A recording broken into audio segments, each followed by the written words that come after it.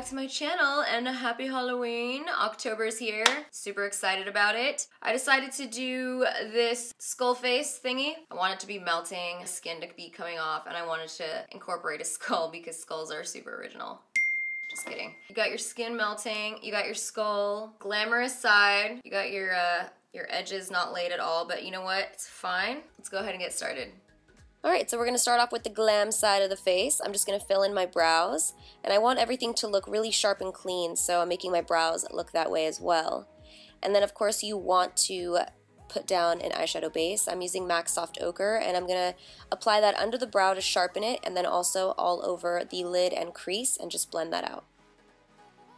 Next, you want to make sure to set your base, so I'm using MAC's BLANC type all over the lid, crease, and brow bone, because this is also going to be our lid color as well. Next, you want to apply your transition shade, so any warm brown color. This is Burnt Orange by Anastasia Beverly Hills, and I'm just going to take that into my upper crease on the outer part of the eye, and also take it all the way to the inner corner. To darken that, I'm going to be using Karity shadow in the shade SAFEWORD, and this is just going to make it pop a little bit more.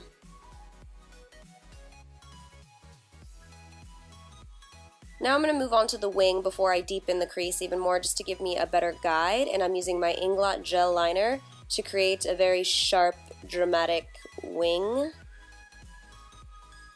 Gotta work it out, work it out. See, I start thin, and then slowly you just kind of build it up. There we go. And I'm going to take a pencil brush with some black eyeshadow now and connect the outer part of the wing to the outer crease area. And then take a blending brush after you do the harsh line just to kind of smoke it out a little bit, make sure it's nice and blended. Put on some lashes. These are Knockout by House of Lashes. And then picking up a white eyeliner pencil, I'm kind of bouncing around here. I decided to just give myself the outline that I want of the drips and also just where the skin turns into the skull. And I use a white pencil because it's easy. If you mess up, boom, wipe it off, boom, wipe it off. Change your mind at any time and it's not a big deal, which I did a few times. I'm going to go ahead after that and apply foundation to my more glam side.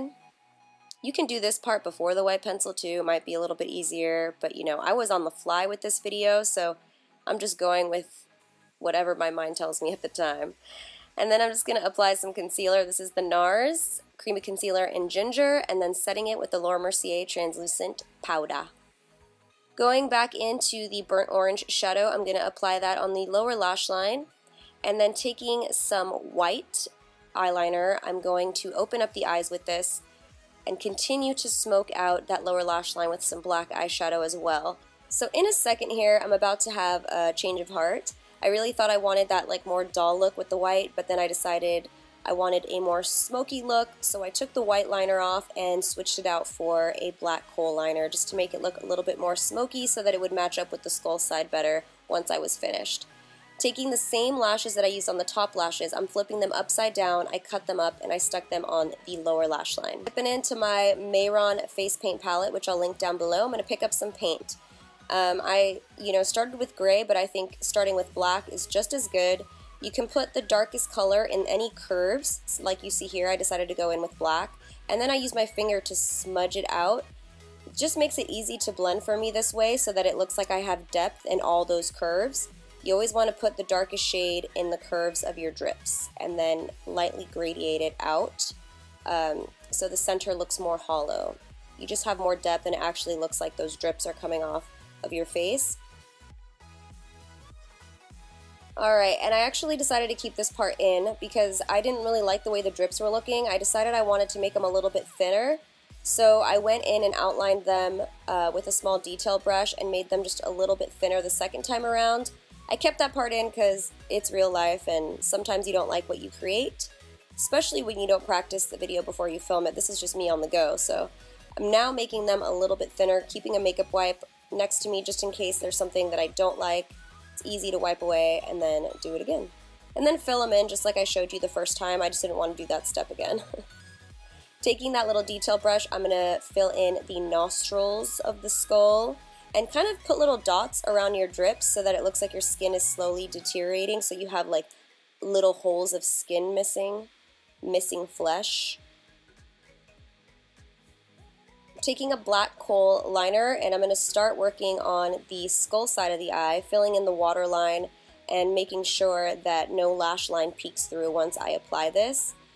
You can cover your brow if you want. I did with some concealer because my brows are really light, or you could just paint black right over your brows if you have thicker brows and you don't feel like covering them. I'm just going to fill in the whole eye with black face paint and set it with black eyeshadow. And you can see there that I left a little bit of flesh peeking through because I'm going to use white to highlight that later for more depth on the eye socket.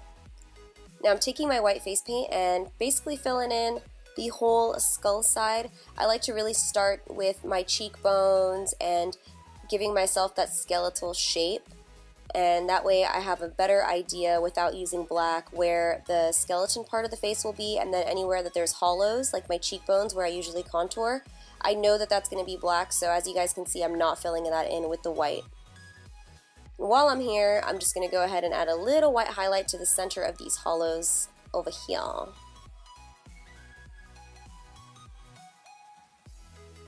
Now I'm taking a detail brush and further sketching out my skeletal shape. I just find it's easier to do this with white than with black. That way, like I said earlier, if you mess up, you can just wipe it away and you're good to go. So once you know that you have your skeletal shape going on, you just want to take the white face paint and kind of make sure everything is super white and fill everything in nice and neat. And now that I did that, I can safely go in with the black, knowing that I have my shape down already. So I'm just going to kind of fill in all that negative space. So you know, you want to fill in the temple and then also the mouth area here. I'm just filling it all in with black, and this part you just want to make dark and then fade it towards the teeth. You know, it's easy to use your finger for that. Just kind of take your finger and fade the black into this teeth area here. And now for the teeth, I'm just following the shape of my own teeth with a fine detail brush and black face paint. I watched Crispy's video because she makes teeth look so easy. If you want a better teeth description, go to her video. I still can't get it right, but I tried my best, so definitely check hers out. She's like queen of skulls. Then with very little face paint on my brush, I decided to give myself more of a tooth-like shape. So in my mind, I was thinking Hershey kiss, Hershey kiss, Hershey kiss, trying to draw that out as my tooth shape, and then filling in the gaps between the teeth with some black eyeshadow to give it more depth. Now that you have the base of the skull, it really comes to life with shadowing, so look at a picture of a skull and kind of try to mimic that skull's shadows with any matte brown eyeshadow that you have. I took a pencil brush first and then really went in with a blending brush to gradiate all those edges, make the eye socket look like it's popping out, make the jawline look like it's popping out. Just always have a picture of reference nearby, and it makes it so much easier because right now our skull is really flat and it doesn't look that exciting, but once you start shadowing it with an eyeshadow, it really brings it to life, and that's what makes a skull look really cool. So just look at a picture and try to follow it as best as you can, and also make sure you shadow anywhere where the skin meets the skull because you want depth there as well. And then lastly, I'm going back into that hollow that I left over here in the eye and hitting it with some white face paint. Same thing with the nose area. Now it's time for the fun part. This is the Mehron 3D Flesh Gel. You're going to want to heat this up. Make sure you read the directions. All you're going to do is pour the gel along all the drips that you've made yourself. So where you see the skin looks like it's dripping, that's where I concentrated the majority of the gel, and then also put it randomly in certain areas once I was done. It's really all like what you see and what you like and how the drips are falling. But it's so easy. Honestly, this side of the face that makes it look really cool is probably the easiest part. The skull to me was the hardest part, but this side is really actually pretty fun and easy, and you don't have to worry about the gel because it dries, and once it dries, you can talk, you can, you know, do whatever you want, and it's just gonna stay there, so it's comfortable is what I'm saying. And just a warning, you might want to have a towel on your lap when you're doing this because it pretty much just got everywhere. Everywhere. And that's it, guys. That's pretty much it. You just have to wait for it to dry. Alright guys, so that is it for this tutorial. I really hope you enjoyed the video. Don't forget to give it a thumbs up if you did, and I'll see you guys in my next video.